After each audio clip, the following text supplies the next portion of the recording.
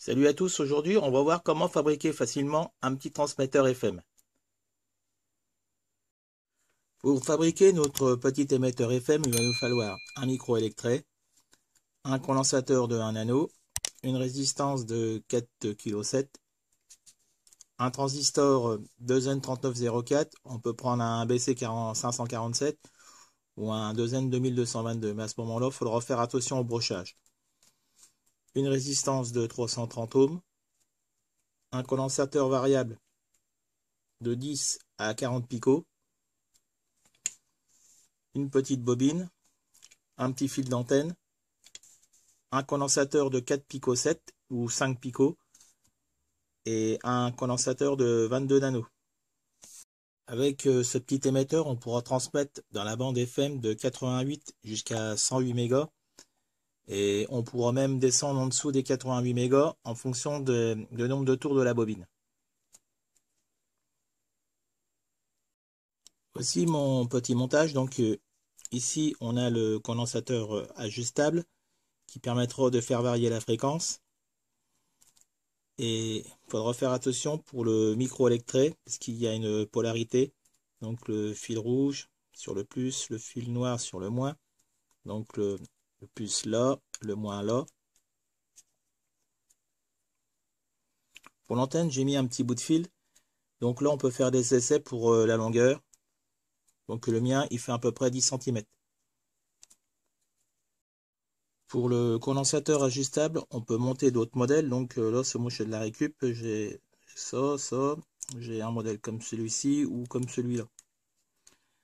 Donc, il faut éviter de s'éloigner trop de la valeur de 10 à 40 picots. Si vous n'avez pas de condensateur ajustable, à la place, vous pouvez monter un petit condensateur céramique d'une valeur comprise entre 10 et 40 picots.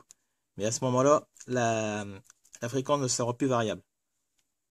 Le principe de fonctionnement, le transistor amplifie les sons qui sortent du micro électret et en même temps, il sert d'oscillateur HF.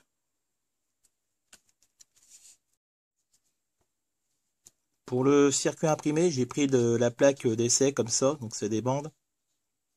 C'est de la bakélite. Ouais, j'en ai acheté un lot de 50 sur Amazon, c'était une vente flash.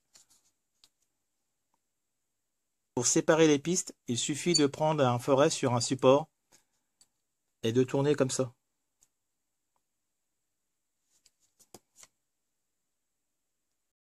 Pour couper les plaques, moi je prends un cutter et je trace où c'est qu'il y a les trous. Et ensuite, il y a juste à plier comme ça. Pour fabriquer la bobine, j'ai pris un forêt de 6 et un bout de fil émaillé. Donc normalement il faut du 0,5, j'en avais pas. Donc moi j'ai pris du... Il fait 0,43.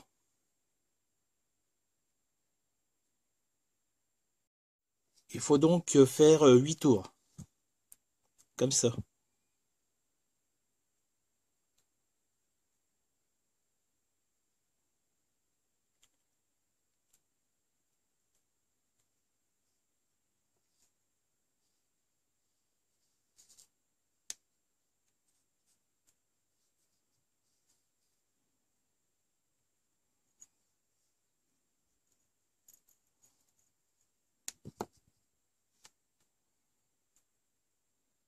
Ensuite, il faut gratter le vernis à chaque extrémité. Comme ça, avec un cutter. Et après, il faut l'étamer.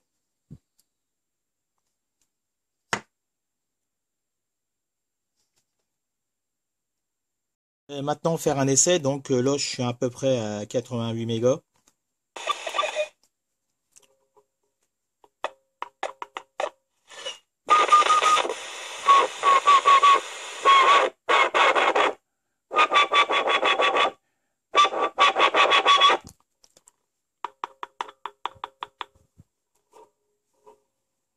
Et je vais essayer de régler à vers 107.